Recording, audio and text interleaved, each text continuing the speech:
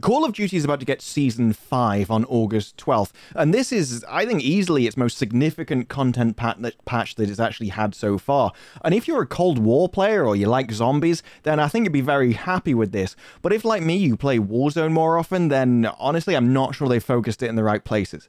There's no change to the Verdansk map, and there's no anti-cheat, which are easily the two most important problems facing Warzone at the moment.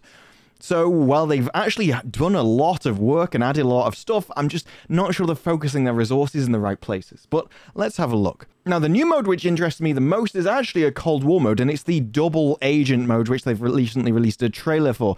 And a lot of people are calling this Among Us, but for me, I think it's a lot closer to the old Gary's mod, Trouble in Terrorist Town, which was also set in the Counter-Strike universe, which came from Half-Life mod, obviously. And so this has quite a long history. And I think this mode actually fits a lot better with COD than the Among Us style would. You see, everyone starts with a pistol, and so unlike Among Us, you can actually defend yourself against the double agents in this. And there's an investigator who, along with the double agents, they both have different abilities and abilities to investigate people. Like if there's a corpse on the floor, the investigator can go up to it and look for clues, and they'll see footsteps leading away from it, and so then they can talk to the operatives in the game and try and track where they are.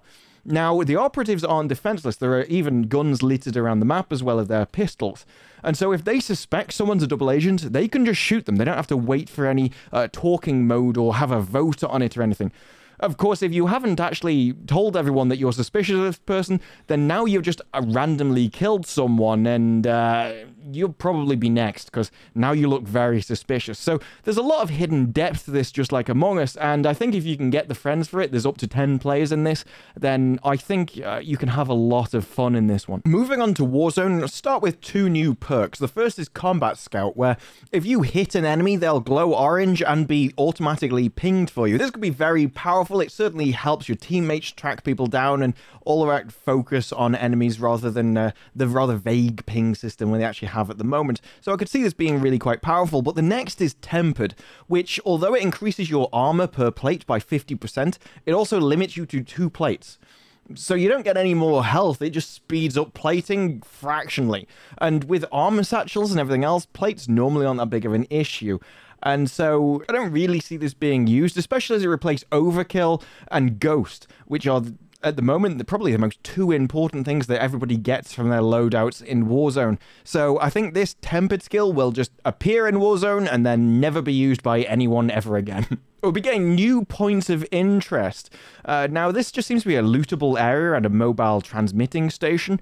But like in the actual trailer, it actually hints that this will somehow affect your character. It says, when you go close to them for the extra loot, be sure to keep your head and tune out the broadcast each one emits. In the trailer, it actually had this turning friend on foe when you'd shoot them. So I'm not sure how they'd put that into the game, whether it'd possibly turn on team kill and remove identifiers. I don't know. There's lots of ways they could work this in and get this as a gameplay feature, but overall we'll have to wait and see how they do that. We're also getting a new gulag called Rush.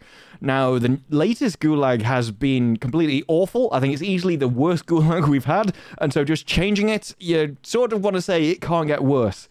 Although seeing how it's got worse whenever I've said that before, I'm not holding out much hope. We'll have to wait and see. They're also adding in Clash, which is like team deathmatch, essentially. You start with your loadout, it's 50v50, presumably on random parts of Verdansk, and you'll have the ability to buy in various different things, and you can use vehicles and the rest. I like these simply because it adds a bit of variety to leveling weapons, but overall, these modes themselves have been very hit and miss in quality, and I don't really hold out much hope for this to be incredibly entertaining, but I do like the fact that if you don't have the multiplayer modes, or you just don't want to play Cold War to level up a certain gun, you can do that here. So I find it useful, although it's not really a sort of a mainstay of the game for me. Also, the red doors are changing. Rather than going to a specific location, now it implies that they'll be sort of randomly teleported, possibly to do with the transmitting stations. I don't know how they'll do this. I quite like the idea that they'll just drop you on the transmitting stations, so if someone's looting them, you can just appear on them and just have a hell of a time, especially if they remove any kind of team identifiers and people just start teleporting on top of you. That could get very messy, and I kind of like chaos in my FPS, so depending how they've designed to develop that That could be an interesting idea for sure. They're going to get 3 new operators and 4 new weapons, 2 of them in the Battle Pass. As always, you'll have the EM2 assault rifle at level 15, and then we're going to have the Tech 9s at level 31. On top of that, you get the Kane melee weapon, which will also be coming in at launch, and the Marshall will be coming later in the season. I'd just call this a sawn-off shotgun, but they're calling it a break-action pistol, but it fires 12-gauge shotgun shells. Don't ask me why, I have no idea. There'll also be the usual prestige weapons, but apart from that, we get to move into the multiplayer content and zombies. This kicks off with a rather impressive 5 new maps, 4 of which will be available at launch, most of which are 6v6. However, there's also a 2v2 and 3v3 hybrid map, and then 2 of them will come later in the season. Demolition will also be making a return this season, and for zombies, you'll get new perk, field upgrades, support weapons, and a lot more. Now, I'm not that big of a zombies player, but if you are, I think you've got quite a lot of stuff coming for you, including a new region. You actually get a tank in this one, which I think for Outbreak sounds awesome. Just, I kind of want to run over zombies, even though I don't play the mode, as long as it doesn't destroy my vehicle like all of the rest of them do. I think that'd be a lot of fun. And you get a grapple gun. I've wanted a grapple gun in Warzone basically since launch. When they said they were adding zip lines, that's what I thought was going to get. So for adding it for Outbreak, I'm now just, please, add it to Warzone as well. I think Warzone needs desperately something to spice up the content, and movement abilities would be awesome for that. And on top of that, they're also adding in a new map for Onslaught and a flamethrower kill streak. Now, a flamethrower can be really interesting or incredibly awful. Just depends on the power of it and the sort of visual clutter that you get. If you can't see the person, you're probably dead. If it kills you really fast, you're probably dead. But if it doesn't do either of those things, then no one will ever use it for the rest of time. So this really depends on their balancing idea of it. But flamethrowers are fun. They always have been. And so I'm quite happy with it overall. Now, this is clearly a huge update with like 5 new maps is impressive on its own, and they've got lots of studios working on updates for this. But I have to ask, are you really putting this in the right places? With no new map update for Verdansk, with no anti-cheat coming for Warzone, and no significant gameplay changes to Warzone so far ever. Really, what are you doing? Twitch has lost 50% of its viewers over the last 3 months. Now, admittedly, a lot of this is just because the streamer's not playing it because there's no anti-cheat. So they don't necessarily need the new content update to go, but that is a feature that you've got to add, and I have to question why it's not here now. I have to question why things like grappling guns aren't in Warzone. Why aren't you spicing up the game mode a lot more? This is one of your most significant modes, which gets you most of the attention. It certainly gets you most of the views on Twitch. The Call of Duty and Warzone especially has been a cash cow for Activision, and yet so far, they just seem to be doing things on all this sort of superfluous content.